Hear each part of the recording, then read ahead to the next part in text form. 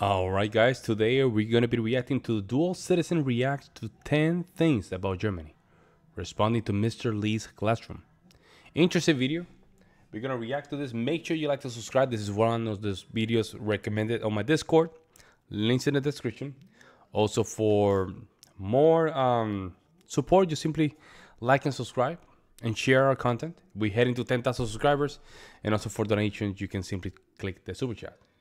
Let's just jump in. I recently found a YouTube short with 10 things you didn't know about Germany, and it seemed to me that this was the perfect opportunity for a little fact-checking, especially since the person who made the video is a teacher. That just makes it double the fun for me. So, let's go.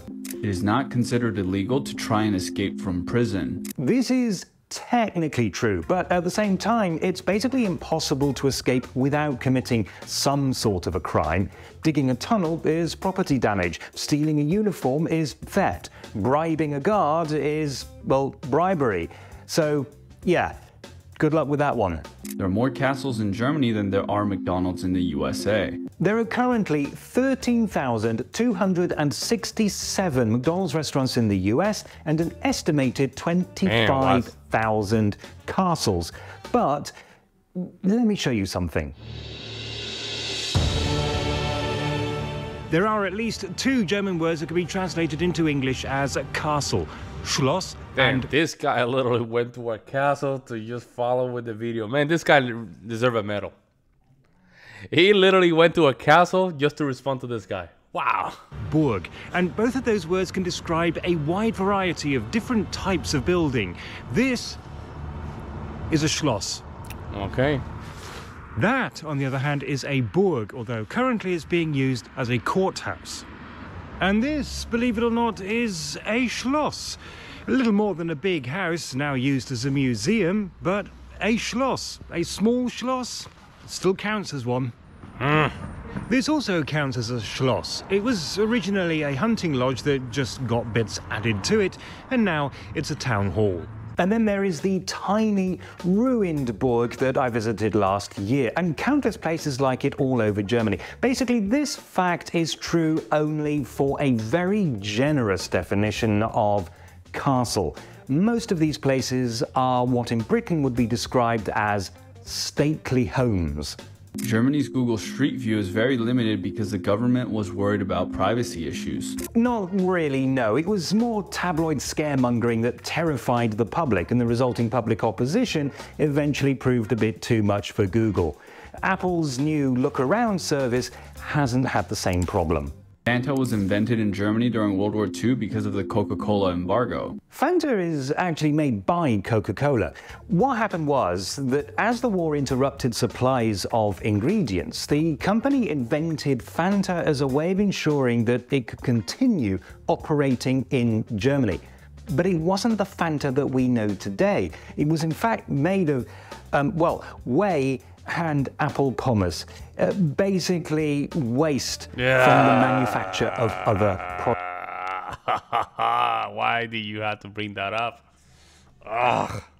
It was, after all, wartime. Yeah, the familiar orange-flavored Fanta was first made in Italy in 1955. The colors of the flag originated from the flag during the Holy Roman Empire. No, that's more likely a coincidence. It's believed that the colors originated in the uniform of the Lutzow Free Corps in the German campaign of 1813, and those colors were later adopted by revolutionaries fighting for a more modern democratic state, and they were definitely not fighting for the Holy Roman Empire. There are 5 German exclaves in Belgium, and they are divided by a narrow path, and this is due to the Treaty of Versailles in 1919. It wasn't the Versailles Treaty directly, but the result of an argument that it caused.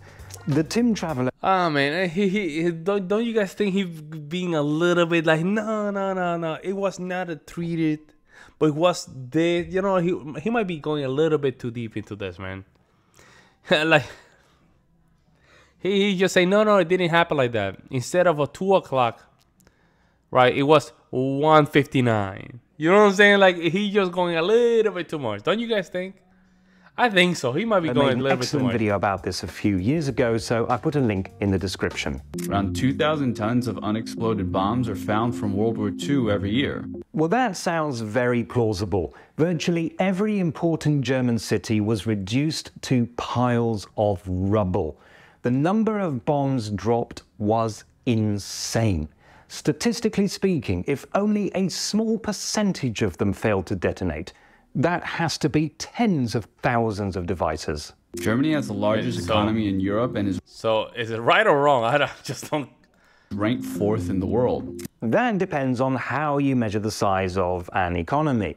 Germany is 4th in the world by nominal GDP, but if, for example, you adjust the figures for purchasing power parity, Germany drops to 5th place. But in any case, I think we can be very certain that it is well inside the top 10. Most taxis in Germany are Mercedes-Benz. And why not? Mercedes-Benz makes very good cars that can take a lot of punishment and offer a lot in passenger comfort. Going by taxi is quite expensive. I think we can justify a little luxury. They were the first country to practice daylight savings. Oh yes, this one is absolutely true. In order to help with the war effort, both the German Empire and Austria-Hungary introduced daylight savings in 1916. However, the idea was first proposed by a New Zealander and an Englishman, so let's not put all the blame on the Germans. Blame? But who's blaming he? I don't think the guy's blaming here. And there you have it. 10 things about Germany, most of which are commonly misrepresented on the internet, checked and corrected. You're welcome. I don't know. I think you went a little bit too deep here, man. I mean, he was not totally wrong. Some of these things, I don't think he was coming from a bad place. Don't you guys think? Don't you guys think? I don't think he was coming from a bad place. I think he took a little bit too much. I would love to see what the opinions have to say about this. Let me see.